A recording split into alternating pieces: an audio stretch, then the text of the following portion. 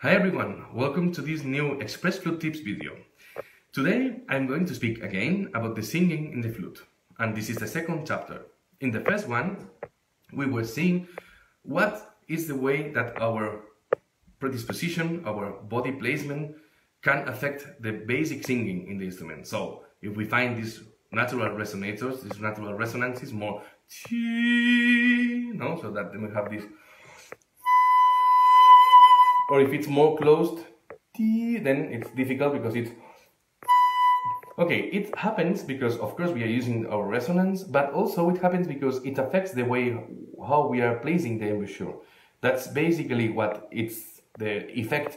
That's why it's sounding with more space in the first version and with less in the second, because the first one is more... There's more space in the embouchure, and the second one is more... It's more tight. Okay, it's not that one is better than the other, it's just different kind of sound. So I think there is a very natural kind of connection in the way we try to sing and the way we play the flute. But it's not the same. I mean, the technique when we sing, we produce a sound here, and with the flute we produce a sound here. That can sound very obvious, but it's not so obvious sometimes, because there is sometimes this image that we need to like sing with the flute, like, hey, sing, and that's easily then. It's very easy. And in fact, it's not like this. It's not that easy, because we have to translate the imagination and the creativity we can have when we sing into flute technique. And sometimes it's not that easy. There are some things that are kind of tricky with the flute, no? It's not this natural, let's say, resonance or this natural articulation. Sometimes we have to work a lot. I'm going to give some examples about using a very vocal piece, which is these variations, Schubert variations about the Trockene Blumen for flute and piano. The first thing I have to say is that for me it's very important to use voice as a tool to imaginate, as a tool to analyze also the piece, and in order to find the phrasings and the intentions and the musical colors in the sound that we want to find. And for this kind of work, even the flute is not needed. So we can just have the score, the piano flute score in that case, or if it's a concerto, the full score, and then really look at the music. It's something that sometimes I think we should all stop and do, because then our interpretations will be basically like more deep. Also to know about the context of the piece, also to know about the biography of the composer, the harmonies, all of this. I think it's very important. And in order to do this job, it's not needed to have the flute there and to be playing first. It's needed to have first an approach, to have some proposals, and then try out those proposals into the flute. So translate them into flute technique. That's what I'm going to do now. Maybe the video is a little bit more long than usual, but I think it's quite important topic, and I would like to share with all of you my personal approach on that, because it's how I practice basically when I'm practicing phrasing. Because sometimes I think that the phrasing is not something that comes just from the intuition. I mean, it should, and it's a great when in a concert we have this inspiration and we play and we improvise. That's part of the music. Music is alive, of course. But somehow we have an idea before, we have a concept. For instance, going to the concrete things. At the beginning, in the first opening phrase, I have a proposal, basically, which is for finding a sonority that leads the piano be very clear in this rhythm, this him, pum, pum, pum, pum, pum, pum, pum, pum, this kind of marcha funebre somehow character, or it reminds me a lot this kind of the second movement of the Beethoven 7th Symphony somehow. But we need to find, I think, a sound that is not invasive. So of course it's pianissimo, but even if it's pianissimo, I will not play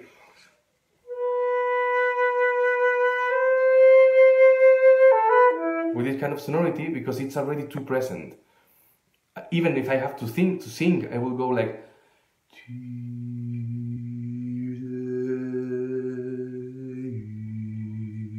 We'll try to have this more misterioso sound, more with much more warmth. This, I think, it needs to be concreted into the flute with not using so much pressure in the lips, using a very warm air, very round embouchure, but very focused as well, but with no tension. So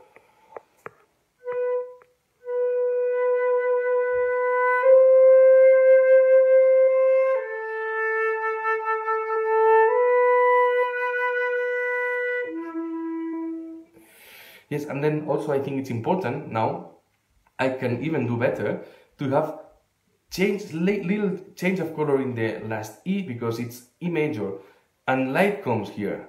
It's not expected because piece starts in, I mean, it starts in minor, obviously. Our first entrance is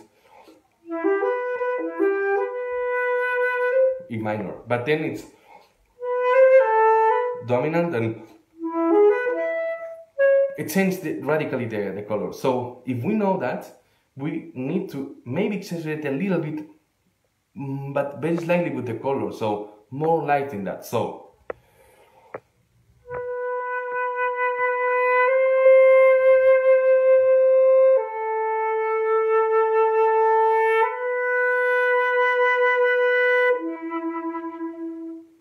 of course, relaxing as a phrase at the end of the phrase, but I don't know, these kind of details are important for me. And if I play now with the piano, we will find that. We will find this balance, because in order what the pianist plays with me, unfortunately there is no one with me now playing the piano I would love, but we will find that, because maybe with the piano it changes radically and I will have to use the different balance, different type of sound, maybe more air, maybe a little bit more pressure or not. I don't know, maybe we could find a very special piano and then I could find this more whispering sound, more, even more, less pressure still, more quantity of air, but more.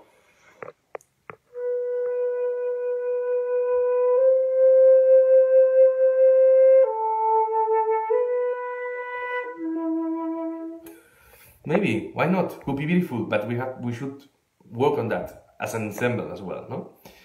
Okay, that was one example. Then we can go to the main theme, no? Which for me it's clear that it's a lead, it's a song for a singer, and we should try to have all these little nuances, all these little details. So for me, one will not sing this.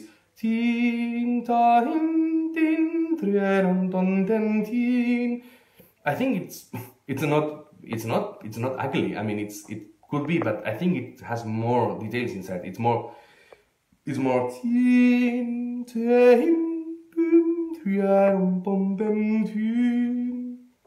has this M, the magic M's in the end, these resonances. Okay, unfortunately, that it's very difficult with the flute, I have to say.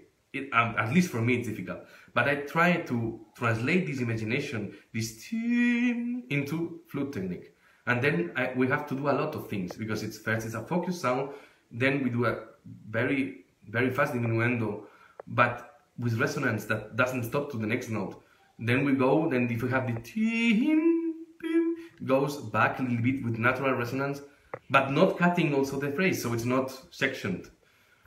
I mean, spoken like this, it can be difficult. When we sing, I think it's more natural. So,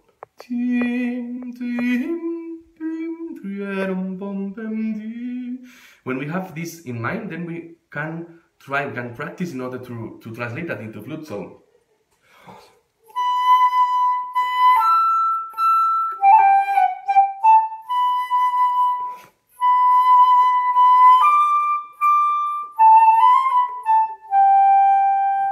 difficult for me, it's the resonances, then continuing, and then the to have this gesture also.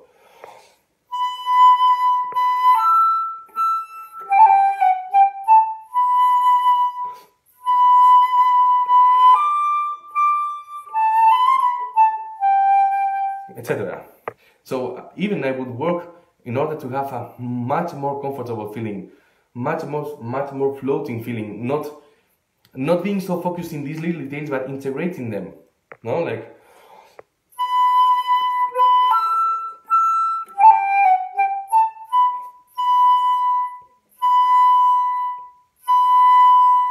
This I find very, very, very interesting to practice, this kind of resonances.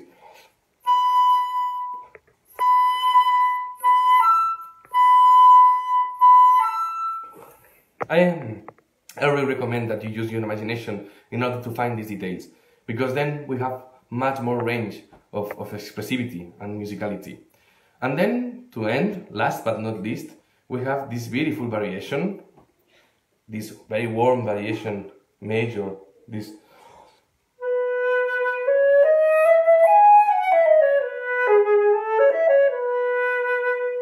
Okay, here I think it's quite easy when we all sing. We'll go like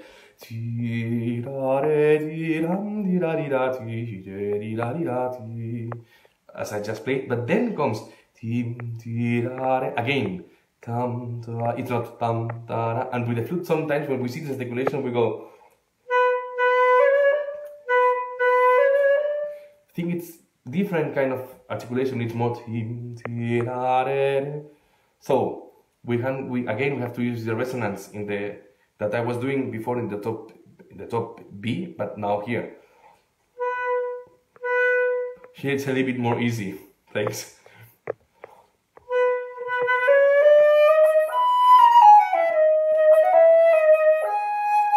Also also the same, no, of course, and the changes. These changes we do with the throat when we sing. We have to really do very specific with the flute and to prepare a lot the register change.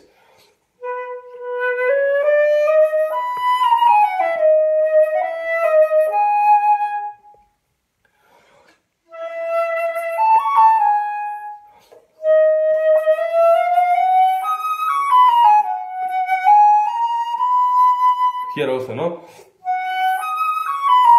Okay, that's clear, no? But then when we continue this very beautiful espressivo, this appoggiatura, it's very espressivo, and then it goes on.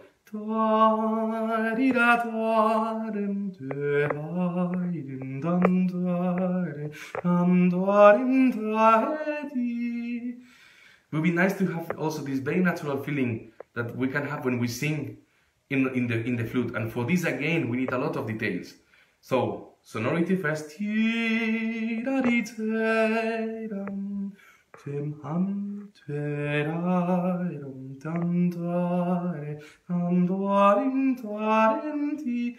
then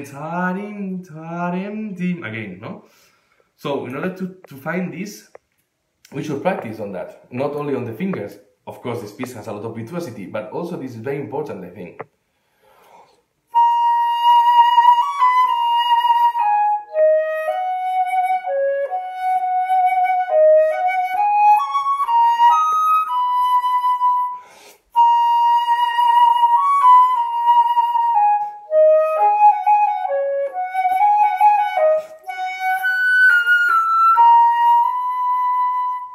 Etc. So I hope that this a little bit not quite radically long video can help you. Those were just examples. I mean, I just chose very vocal piece that it's like very clear. These details are like very clear and have a lot of importance. And if they are not played not like this, everyone have different versions.